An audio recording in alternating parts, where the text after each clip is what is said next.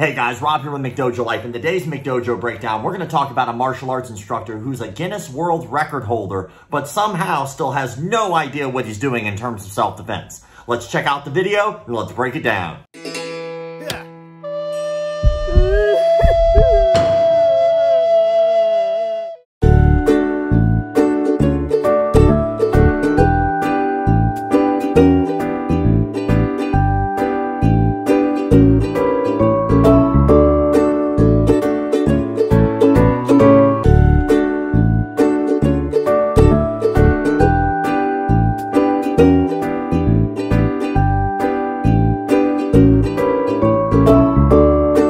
You just got done watching in that video beat his student up like a human punching bag goes by the name of Hare Krishnan. Hare Krishna, Hare Krishna, Krishna Krishna. No, not Hare Krishna, Hare Krishnan. But so that way we can clear things up and make it a little easier to pronounce and say we're just going to call him Sensei Harry. Maybe I can borrow some of that and put it right up in here and help me out with my patch. But anyway, Sensei Harry is a practitioner and instructor of a martial art called Trauly, which some consider to be the oldest martial art in existence. Personally, I disagree. I think the oldest martial art was probably invented way back when cavemen had to fight stop animation dinosaurs.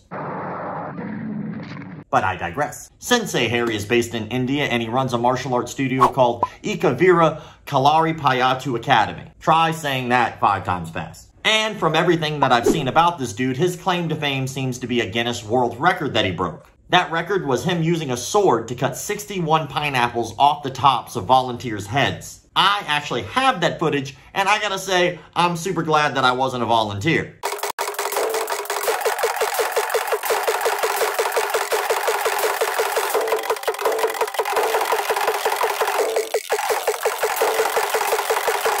I sped that up for you so that way you didn't have to watch all 30 seconds, but let's dig in a little deeper and we can see a major issue that happened. As you can see in the video, everything is starting off very well. He's like a regular fruit ninja, slicing and dicing pineapples off the tops of people's heads like he's got a personal vendetta against pineapples. He's cutting them up like he's in some kind of cheesy kung fu movie where he has to avenge the death of his master that was caused by some type of evil ninja pineapple. And then things go terribly wrong. Right about there. Why don't we zoom in and get a closer look?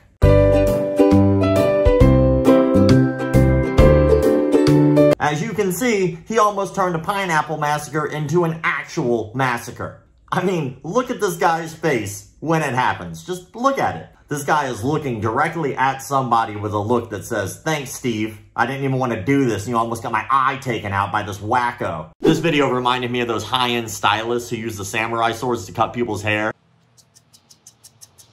And that dude almost got a free haircut and almost got a free shave. But anyway, besides the fact that he almost hacked off a volunteer's face during a Guinness World Record challenge, he's actually also really bad at self-defense. And I mean really bad. Let's take this arm bar as an example.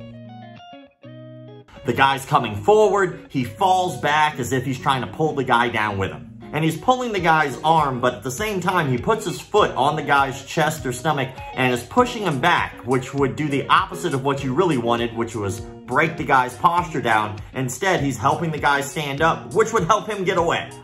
Also, I love how he casually just passes the hand off, like he passes the grip from one hand to the other, like the dude wouldn't be constantly trying to get away the entire time. Airtight technique so far. Then he lifts his leg up and puts his leg over the guy's neck, and somehow that causes the guy to fall over like he's got some kind of inner ear issue. But the goal, the best part, has to be the finish. Clearly, the guy's not in any trouble whatsoever from an actual armbar. There's no real pressure on his elbow. It's so far down that the guy could probably just roll over and escape. There's nothing holding him in place, and there's no real reason for the guy to tap. It's non-existent armbar. It would not take a genius or anyone trained to actually get out of that. But if that display of world-class jiu-jitsu didn't convince you of Sensei Harry's martial arts mastery, let's check out another one.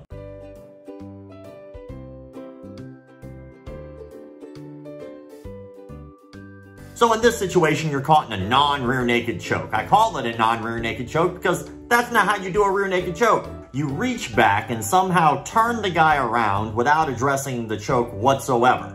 Then somehow the guy magically falls down and you finish up with the old school Austin Powers judo chop. Judo chop! Yeah, it's not gonna go down like that. It's most likely gonna go down something like this. Seems about right. But I gotta tell you, I watched almost all of this man's videos. If he has videos I haven't seen, I don't know where. I watched his YouTube, I watched his Instagram, I watched all of them. And he seems to have one universal answer for almost every self-defense situation ever. What might that magical answer be? This magical key to unlocking all self-defense knowledge that you would need to defend yourself in any situation? Just cross the guy's arms. Problem solved. You're in a situation like you're a pro wrestler finger locked with someone else in a self-defense situation? Not a problem whatsoever. Just cross his arms. There's a guy attacking you with 2 knives simultaneously trying to stab you? Haha, problem solved. Cross his arms. Oh, and for that one, don't forget to spin. Guy approaches you, puts his hands on your shoulders in a very non-threatening way? Haha, problem solved. Cross his arms. But what if the guy is behind you putting his shoulders on you in a non-threatening way? That's easy. Reach back, cross his arms, and then for some reason he'll fall over. I don't know why. The amount of nonsense I see come out of this guy's videos is hilarious, but really sad at the same time, because you have to remember he runs a martial arts studio.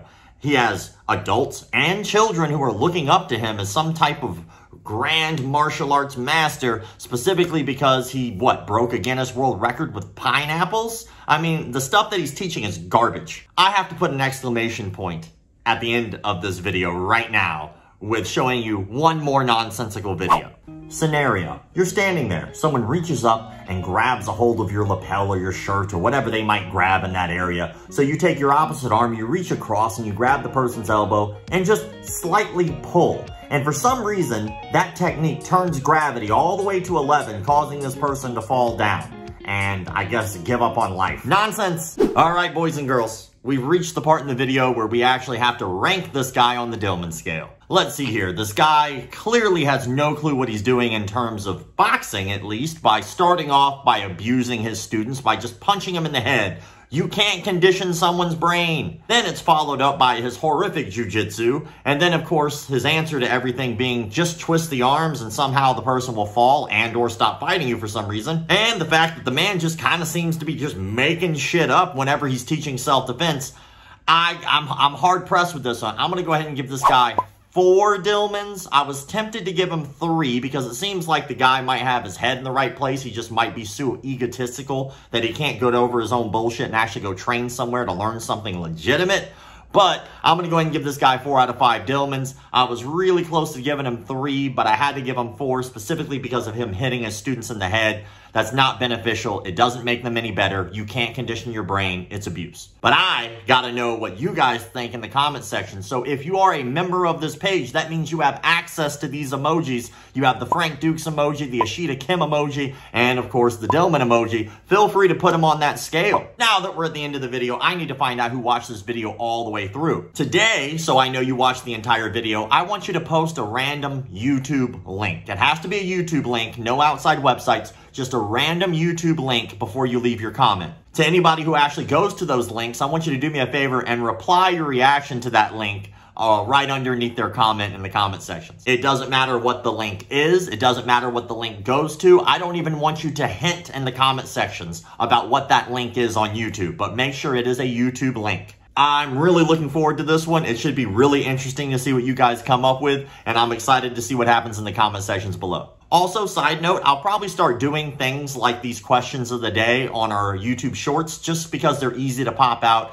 and I like the interaction that you guys have had lately in the comment sections. Most people are really respectful. Most people are pretty cool and have good interactions with each other. And even though some of you guys might not agree with each other, that's fine. It's just cool to see open dialogue and conversation about martial arts. With that said, thank you all for the likes, comments, shares, subscriptions, and memberships, and all that other crap that people online tell you to do. Keep the martial arts legit. My baby got robbed the other day by degenerate. So she wanted to learn some new form of this self-defense. So she did her research and perused it online and found this dude said he could move shit with his mind. He called himself Seafood Paul Zimmerman.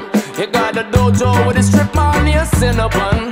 Now she spends all day trying to break boards with her thoughts, but the only thing she's